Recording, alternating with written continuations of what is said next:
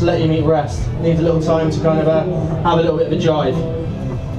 In the pan here, I've roasted off the legs, and they've given me kind of like a little bit of sauce. So I'm just going to take the legs and place them into there because we don't need them anymore. They've just made the sauce for me.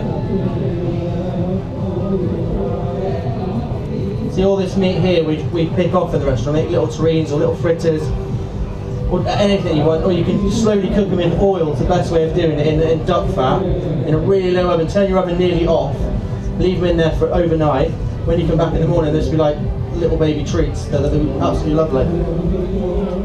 So I've got the cherries that I've roasted off in there. I've got figs that we're gonna. That's hot. We're just going to glaze those in the pan there as well. Do you have a cloth in? Just so it's there.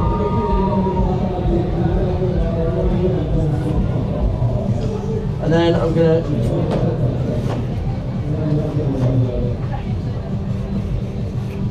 to slice some apples into batons. This is another fresh kind of, well, I would say summer, but it just doesn't know what to do. We don't know what summer is anymore, do we? Hopefully if I make this dish, the sun might come out. So I've just got the figs slowly roasting off in there with the cherries. Oh, yeah, superstar, thank you. Again, I'm going to triumph the best thing that we have in season at the moment is the British English asparagus. This time I'm just going to slice some small bits like this to have for all. It's a lovely little element. I'm just going to add that to the pan again. Pinch of salt, and then a new funky little ingredient here. I was going to make blackfin and Scotch eggs, but there's no fryer. But here we've got something called airbag. It's rehydrated pork skin that we use to basically, for our blackfin and Scotch eggs, we have some local Philip Warren black pudding that we roll around these eggs that are cooked for 2 minutes and 10 seconds, boiled then peeled, and this is just basically. That's going to turn into crackling in the pan. If I can show you now, see that's just popped up and fuzzed up, so that I've just made actually, look, I can keep adding it, and it'll just keep turning into crackling into the pan. So it's going to be a real nice crunch to the salad as well. Just keep that going like that. That can just sit there.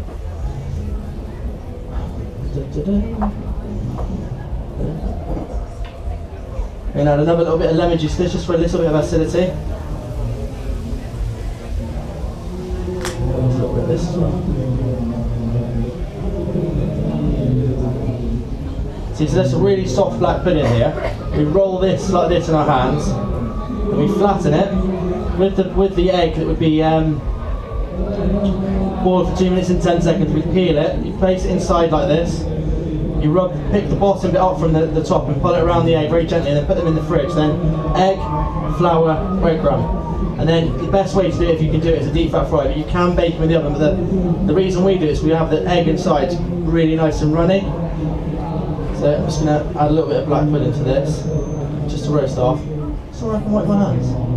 Yes.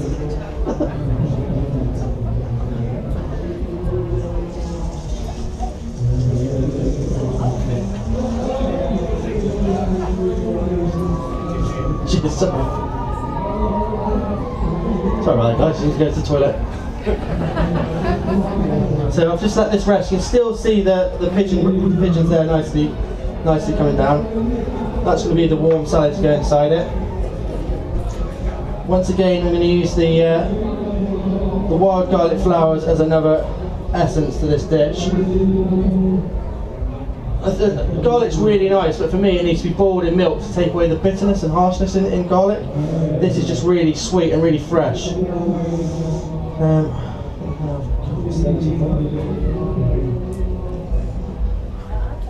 you just add a little bit more wild garlic to this. If you want it to be really, really cool, how I would serve this, I would serve it for friends at home. I'd have that pan sat like that with a nice white cloth on. And I'd serve it in the pan, nice plates around it. It looks quite a good photograph shot as well. So, see what I said about earlier where I took the bone out of the back? Now, if you get your knife just straight like that, lean it into a little side, you'll follow the bone all the way down, right to the back.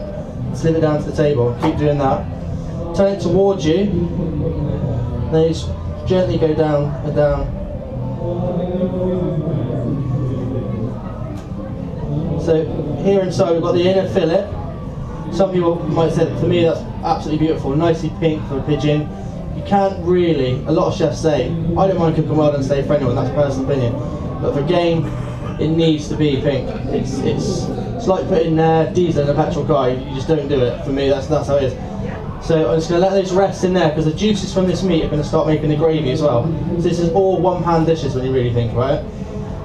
So if anyone doesn't like washing dishes, these dishes are amazing, and I don't like washing dishes.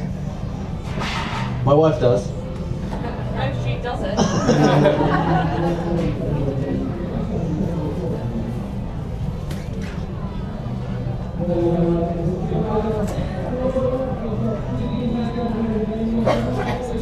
So let that one rest in there as well. Then these here, if you wanted to keep them, chop them up. A little bit of onion, garlic, leek, carrot, a little granule added to it. Chop it up and boil it over a little heat for about 5 hours, and you'll make a kind of nice little game broth. Some chopped vegetables through it, and then you have a nice light brothy kind of soup. And you're not wasting anything as well. And that's the whole thing we're about at the Treby, is, you know, utilising everything. You know, you don't need to be wasting things really.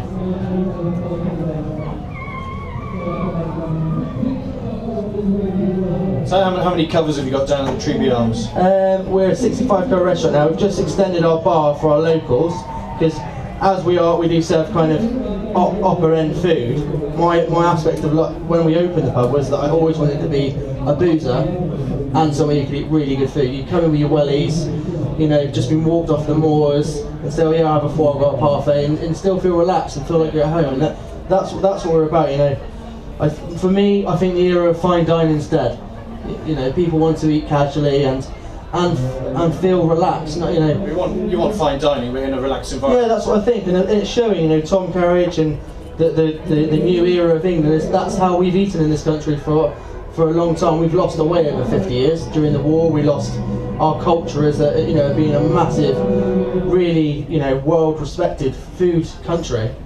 And then over the time, we lost it. And I think now we're coming back to the fact that we do cook really well. We've got the best produce in the country, in Devon and Cornwall. We are absolutely amazing, and and the chefs are getting better. The younger generation are really keen and really pushing it forward. So let's let that rest there. I'm going to put that behind me.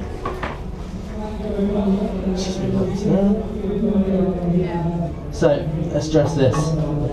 You could serve that like that, straight in the pan if you really wanted to, but if you wanted to get a little bit fancy, and it's all to do with, for me, it's kind of like, I like my food when it's to do with the wildlife, to kind of look where it's come from. So if we've got cocoa venison on the menu, we kind of do it with like chocolate sauce. It looks like it's come out of mud, and it looks like the hoof tracks have left, and that's how I feel as an artist as well. You know, chefs is about the taste, and really important about tasting food, but it is really important about an art form for people's eyes. So you place this down here like that. Got a nice caramelised steak.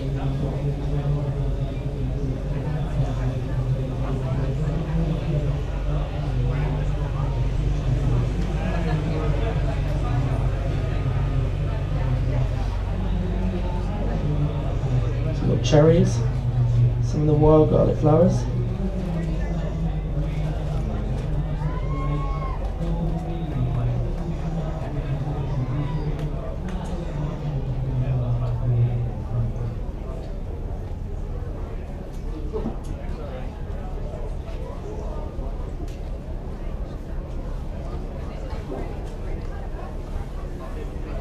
Little bits of black pudding onto the plate.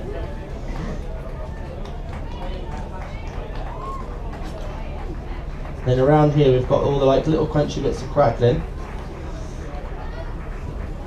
just for a little bit of texture around the plate. And just to finish this dish off for me, some people won't use, but I find it's such a rich bird, tiny little bit of crumbled goat's cheese, just to give it a little kind of sweet and soury kind of taste to the dish.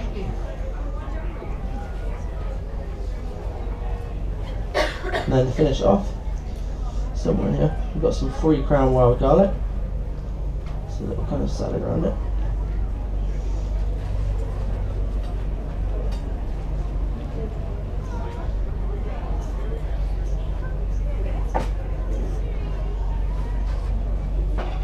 Some more garlic.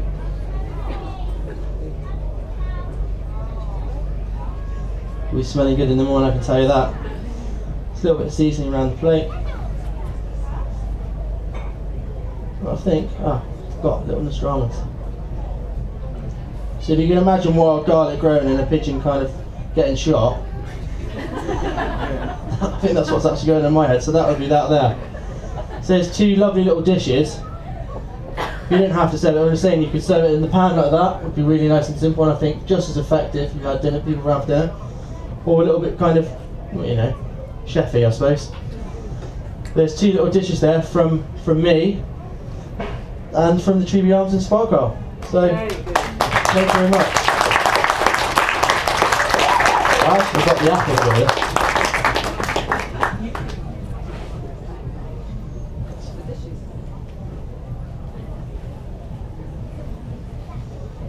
There we go, guys. Thank you ever so much. Well, thank you, Anton. That was fantastic. Thank you very much. Cheers, Steve. No worries. If anyone would like to come up, you know, feel free to just come up and have a chat, answer any questions, talk about the Treby Arms. Going to be here just tidying down a bit. Yeah? Yeah, it's quite good, actually.